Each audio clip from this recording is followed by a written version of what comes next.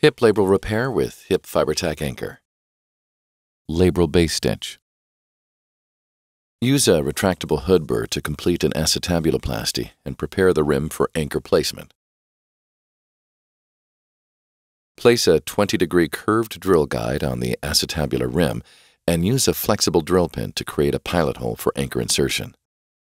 Insert an all-suture FiberTak anchor through the drill guide and impact the handle by hand to a positive stop. Initially set the anchor in bone by grasping the sutures and pulling the handle proximally.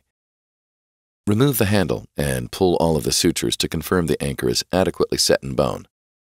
Remove the drill guide from the cannula and advance the SwiftStitch suture passer down the cannula. Load the non-post limb of the suture tape into the SwiftStitch suture passer and pass it through the chondrolabral junction.